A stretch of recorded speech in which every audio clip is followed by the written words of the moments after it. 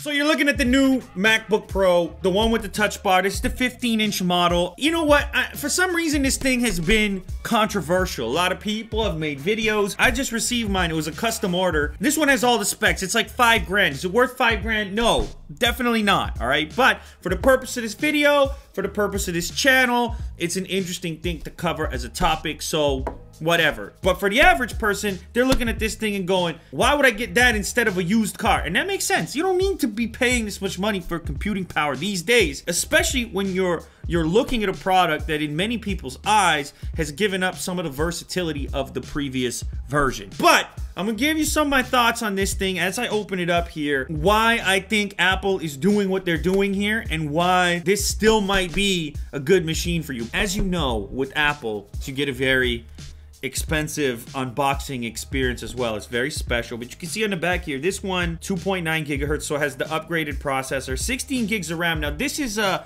something I was reading about that actually does kind of bother me a little bit. Only the ability to get 16 gigs rather than 32. It's soldered onto the motherboard now, so it's not like you're gonna be able to upgrade that in the future. So if you need more RAM, it ain't happening here. The Radeon Pro 460, so the graphics are one of the areas where there is a substantial improvement and not much of an argument between this version and the previous one. And I have the 2 terabyte SSD in here, which is gonna be nice. It's an incredibly exorbitant amount of money. I think that upgrade alone is like $1,400. Let's crack inside the box here.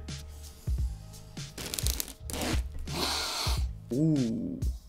It definitely feels slimmer than the old version. The Apple logo no longer lights up. It's got this mirrored finish like the 12-inch MacBook. And the other thing you're gonna notice is the ports. No more versatility there. You have Thunderbolt 3 in the form of this USB Type-C connector, and you've got a headphone jack. And that's it! USB Type-C connector cable. The laptop, no more MagSafe. That's kind of a letdown, right? MagSafe, you kick it, it pops out. In technology, you're always making compromises, right? Size, battery life, thinness, portability, power. It's always a give and take relationship. In this case, you've got better throughput. In exchange, you no longer have the convenience of a MagSafe connector. 87 watt USB-C power adapter. That's all that's in there. Another thing to mention about this one, there's no more power switch. So you lift it up and it turns on. Before I boot it up, I just want to do a quick comparison here with the older version.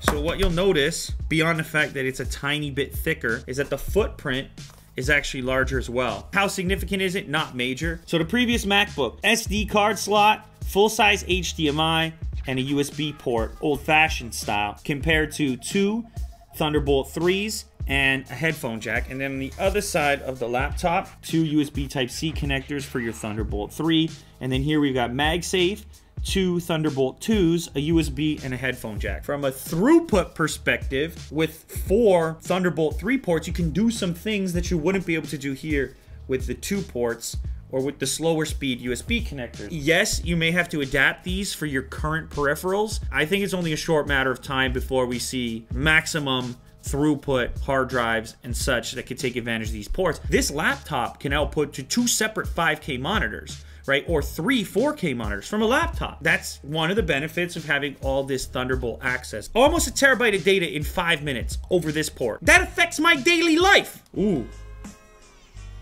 And it just boots up straight away. It does have Touch ID, so you can log in with your fingerprint if you like. The trackpad is gigantic, I'm just noticing now. It is clicky.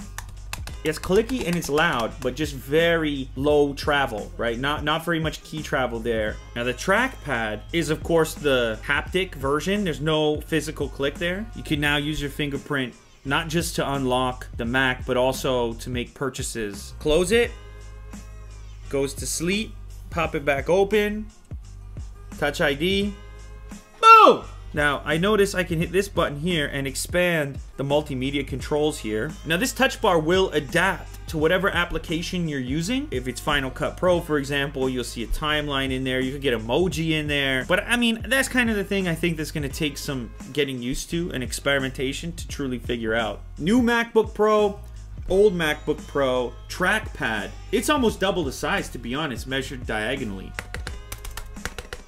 New one has more of a thump to it. Also, the screens, they're both at full brightness now, and you should be able to tell that the new screen is more vibrant. There's much more detail you can make out in the trees. It's a brighter screen. So now the speaker grills look similar, but I have heard some very nice things about the sound, maximum volume, old MacBook Pro.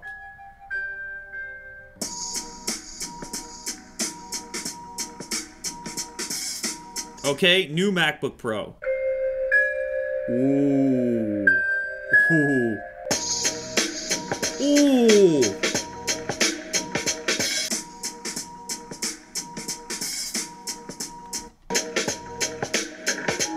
There's a little thump to it, a little bit of low end in there.